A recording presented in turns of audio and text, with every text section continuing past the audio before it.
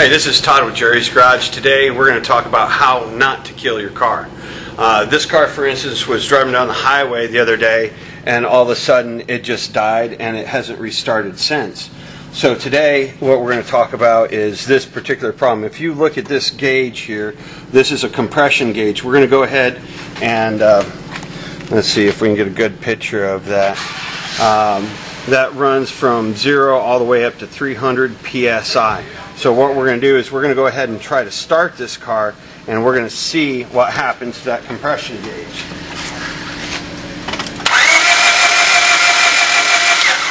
Now if you notice, it doesn't sound like a regular engine starting, and that's because we have about 10 psi worth of pressure when in reality we should have around 150. Now you ask yourself, why does that engine sound so strange? And we'll do that one more time just for the sound. Notice how that engine doesn't sound like it's catching, it just sounds like it's rotating. Well, the reason why is because there's no compression. Now you wonder, why is there no compression? Well, that's because we suspect that the timing belt, this is a timing belt here, that broke because the maintenance wasn't done to it. And if you look at this timing belt, you can see the cracks that go all the way around it. Well, it cracked so much that it broke. Well, what happens is on an engine that has a timing belt, that timing belt is driven by the crankshaft, and it goes around these cam gears up here, and those gears turn your cam shaft, and that cam shaft has lobes in it, and those lobes move the valves up and down. Well, what happens when a timing belt breaks is there's no coordinated movement, and especially on an interference engine, what happens is the piston will come up and collide with these valves. Now we have some good show and tell items for you today.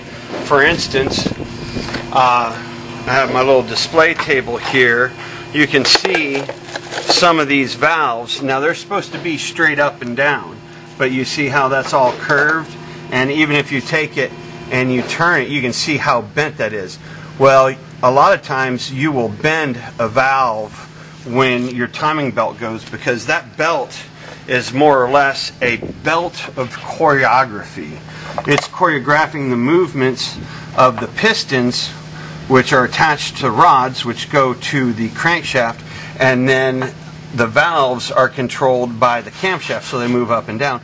Well, what happens when that gets out of whack? The timing's gone, the choreography's gone, and you have pistons that meets valves, and sometimes in extreme cases it will actually break a piston. Notice that's just piece of a piston.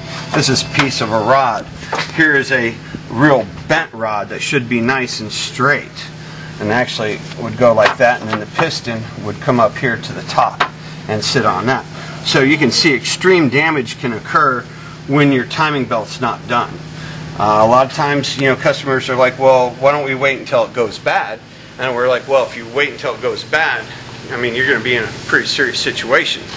So on this car, we may end up pulling a head. Like this is a head that we've pulled off of a Jeep. This is an old one because it's no good, because it's actually damaged beyond repair.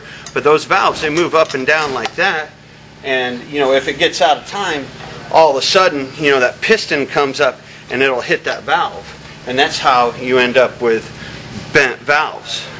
So our recommendation is, if you have a timing belt engine, please get that timing belt done while you're still in your maintenance period. So give us a call at the shop if you have any questions or need some maintenance.